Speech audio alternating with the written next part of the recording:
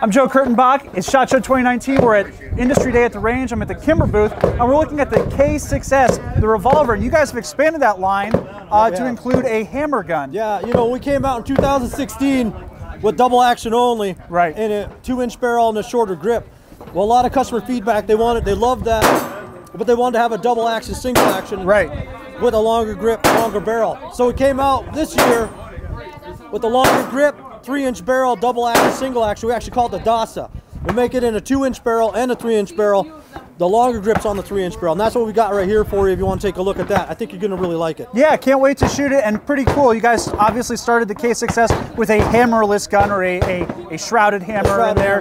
This one we've got the exposed hammer, so you have that single action option. Yeah, people have really enjoyed it along the line here today, but it's been a lot of customer feedback, so we try and listen to what customers are saying and bring something in that they're really going to like. Appreciate it, Cameron. All right, let's do it.